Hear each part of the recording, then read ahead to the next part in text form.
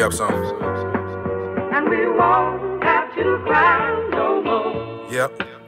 Yay! So today is May 3rd. It is day 14. Little fun fact, I was born on the 14th, so that's kind of dope. It was one of those days where these videos might be cut short. If you haven't noticed by the lighting, it is late, and I didn't do a video during the day like I normally do, and now I'm tired, and now I feel like I'm like forcing myself to make content, and I don't want it to be like that. So today, I think because today I was in heavy emotions, like I'm not necessarily in the best mood. The hardest part about grief is grieving somebody that's not even dead. We don't talk about grieving relationships or grieving friendships, because you don't have to grieve somebody in order for them to be dead. You can grieve them because it just means there's an absence of them in your life. They're no longer there. So you don't no longer have that relationship or whatever the case may be. So relationships change within the season. And recently I've been going through a change. And I'm gonna be completely transparent. And it was just like, God has been doing some heavy work on me, heavy work. And today I was upset, disappointed because I haven't talked to that person in a while. And I feel some resentment towards them. And I always say, like, pray for them, but you also got to pray for yourself. Like today I had to pray for myself heavy because I was so bitter. I was so bitter. Because it just made me think about the things that our relationship has been through and how they have treated me. And I was just so bitter today. And I really had to pray to God. I was like, God, help relieve this bitterness off of my spirit. Help me relieve this resentment off of my spirit, because this isn't, I don't like how it feels. Like, it feels heavy. It feels like I'm drowning, you know, and I don't like that feeling. So before I make that statement I was going to make, people often think that I don't fight for their relationship or their friendship, and that's simply because I've been fighting my entire life. I don't want to fight anymore. And me walking away or me just navigating around it, it's like, damn, she didn't even fight for me, but I would give my all to you. But I can't give my all to you if I'm not at peace. Like, I exert enough energy throughout the day, you know, with my health, with my business, with my job, with being a mom. And it's like, I can't fight everything. I can't fight every battle alone. And it's like, they want me to fight for them, and it's like, I can't, because you're not. Why are we fighting each other? Like, I want to love you, not fight you. And it's like, I will fight for this relationship if they fought with me and not against me. Like, you're on the enemy side. Like, you're not helping our relationship. You're damaging it even more. You know, that's why I want people to understand, like, you fight with your partner. You don't fight against your partner. Ever. It was I was watching something on social media earlier, and the lady was like, you don't ever go against your spouse. Never. I don't care how wrong he is. I don't care if he just lost us $1 million. You going to see me stand beside my spouse, and when it comes in front of other people, and then we're going to talk about this shit later on how we're going to get this Millie back. You get what I'm saying? But that's just the kind of love I have, and the kind of respect, you know, because I know, just as a woman, but dating and dealing with a black man in society, when they fuck up, especially in front of their woman, it's like detrimental. And if they see that their woman's not supporting him, that's even worse. That's even worse. I used to tell my friend, I used to be like, ouch. I would like, don't bring your fucking female friends around me, because the way they talk to him pisses me off. Really pisses me off.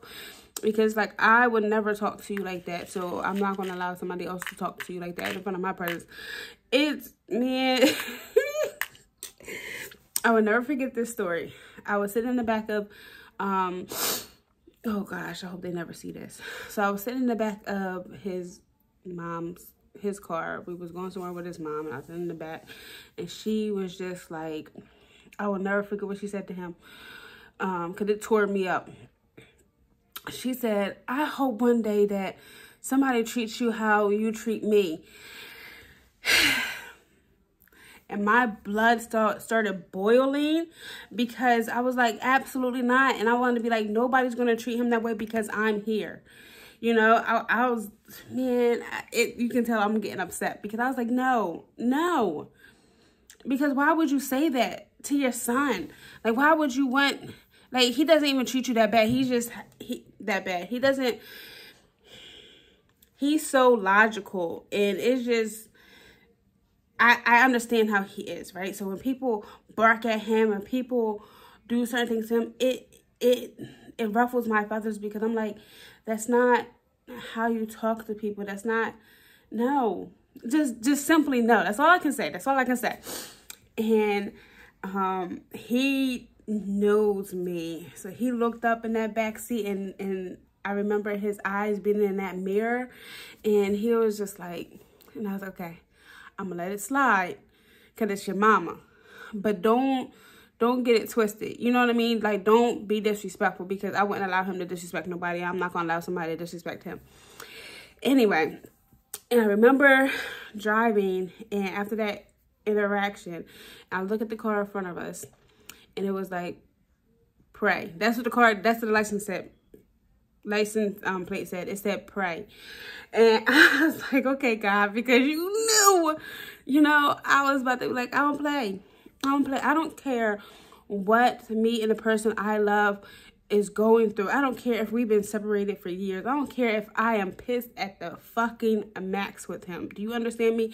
You're not going to disrespect him. Absolutely the hell not. Because I would never treat him that way.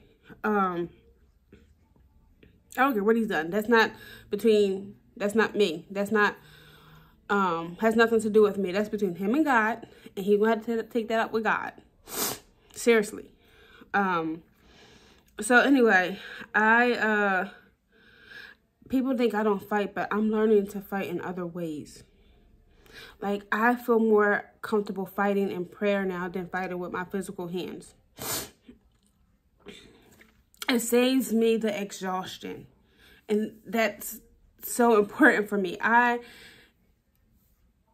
need to save my energy. And I need to save it so I can focus my energy in a positive manner and do positive things. Because if I focus on negative interactions, then it affects me negatively. Like, then my MS flares up. And I've been stressed. Like, having MS and being stressed is no good. So when I'm praying, I feel relief, right? When I am crying, I feel stress. I feel sorrow. It feels heavy on my body. When I'm feeling those negative energies like I felt today, I was like, I need to pray because I need some relief, because this doesn't feel comfortable to my body. So when people are like, you don't fight for our love, you don't fight for our relations, I'm fighting, but I'm just fighting in a different manner. I'm not going to physically fight you. I'm not going to argue with you. I'm going to pray that God sees us through, and whatever God tells me to do within our relationship, that's what I'm going to do. You know, it's been times where I love somebody and there was like, wanted to do something. God was like, no. And I was like, but why, God? Like, I love him. Like, I just want him back. I want him to come back home. God was like, no. And I had to listen to that. I had to stay 10 toes down and listen to what Spirit was guiding me to do. That was hard. That was hard because when you love somebody, it's like, yes, I'll take you back. But it's like, no, people have to learn to grow and you have to continue to move on. And I'm glad that I said no. I'm glad that I said no. Everything happens for a reason. And everything always works out. I'm going to keep saying that. But anyway, I'm learning I don't have to like exhaust my body. I can pray. Prayer works. Learning how to pray. I keep saying learn how to pray. And what to pray for. Like earlier, when I was feeling those negative emotions and I was going back to how they treated me and what they have done to me. And I was like, they made me miss them. And this is uncomfortable. Like, I don't understand why they would do this to me. Blah, blah, blah, blah, blah. After we had this conversation, blah, blah, blah, blah. Like, I was just upset, you know. And instead of praying for them, I had to pray for me in this moment. Because if I would have just like, it's them, I'm not taking accountability. I'm not taking accountability for how I'm feeling. Like, I'm not addressing my emotions. And the emotions that I told you earlier I was feeling was bitter, resentment, you know, not fully detaching from the past and not fully letting go, because I'm always going to have that resentment towards that person. And it's not going to only affect our relationship, but any relationship I have thereafter is going to be like, all right, you remind me of this person. I don't like this. I'm not going to deal with you. And I'm going to be carrying baggage. And I don't want to carry baggage. Nobody else deserves. I don't want you to carry my luggage for me in my relationship. Some women are cool with bringing their baggage to the forefront. No. When I get into a new relationship, I want stuff to be new. I want it to be fresh. You know, we don't come with our bags. We building this together. You get what I'm saying? And we don't do that. We carry old stuff into a new relationship. That's like, thank you, Spirit. That's like moving your ex out your house and then moving a new man in the next day. After all that you had built in that house with that other mate, right? With that other person. Now you're inviting somebody new into that space. It's not going to be comfortable because they know that it's not theirs. They know like that's not their home. You built your life there with that other person, not them. The decorum is going to be off. The energy is going to be off.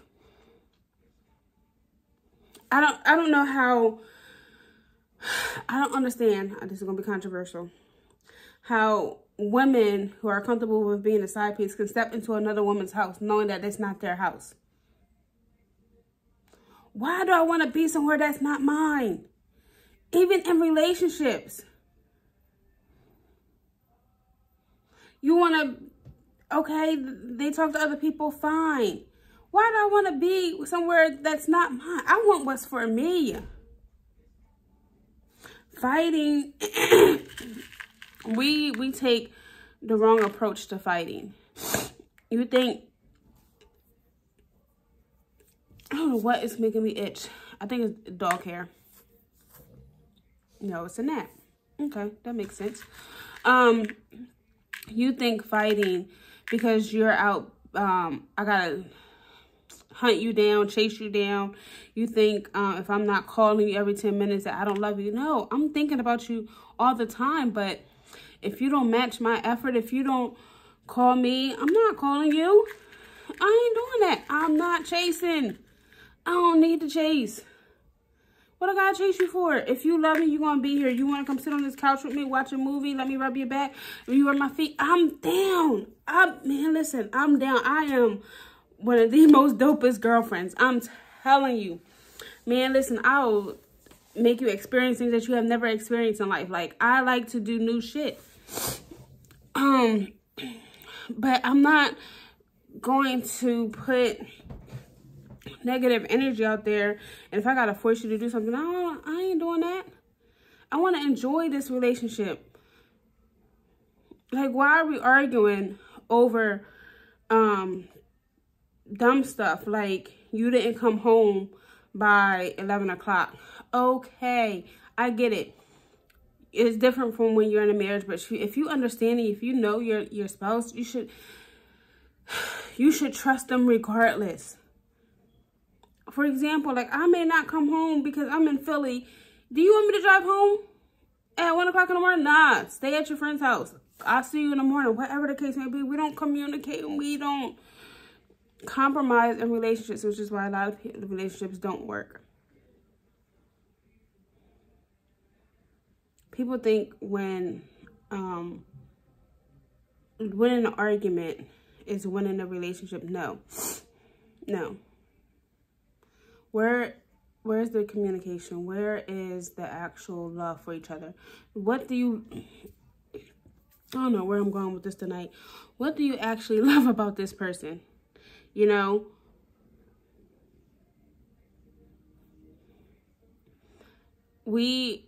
It's like, yeah, they're cool to hang out with, but like, that's it. That's it. It's just surface, very surface level. You know, like, a love that you can get from pretty much anybody, but it's a difference when you have a real unconditional love for somebody. Like, I'll call you at 5 o'clock in the morning because I'm sick.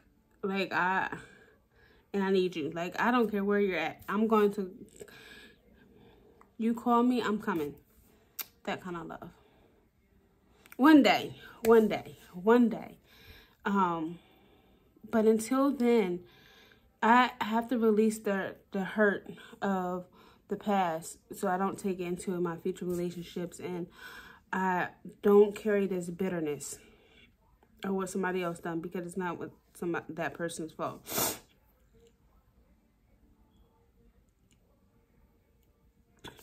Not everybody's the same. And I want to feel like it's safe to love again. I haven't felt like it was safe to love for a while. And today was a true testimony to that. I guess because I was dealing with so many emotions, and I was just like, get your shit together. But it's just in likeness, you know, when you marry somebody, it's also telling you to get your shit together. Which I'm trying. I feel as though in all areas, like, I'm not perfect, so it's always going to be something to work on. But specifically this area and healing my heart, today, that's why I was working on healing my heart. I was in heavy prayer for myself, and I didn't know what to talk about, but look, again, I got almost damn near 20 minutes.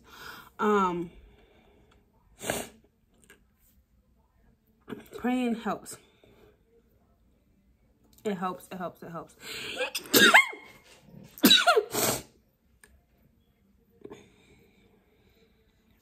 Because now that I'm praying and I was in prayer earlier, I can release those emotions. Like, I feel like I'm set free. Like, I'm not going to say I'm no longer bitter, but it's like, whew, let it go, Court. Let it go.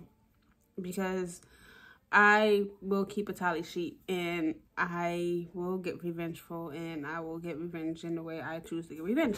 And I'm trying to let that part go, because as much as I don't like hurting people, I will hurt people. Especially when you fuck me over. So many times.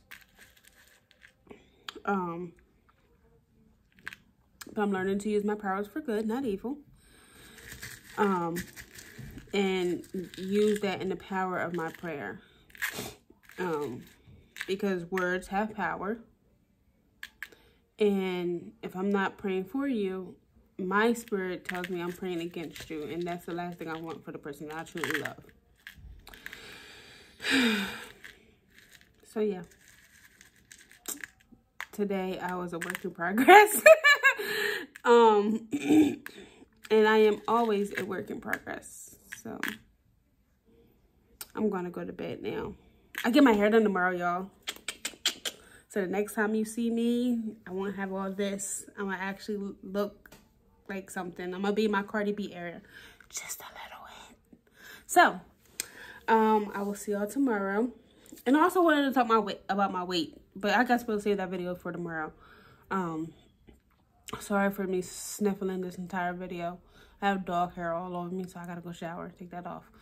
So, I'll see y'all tomorrow. Good night.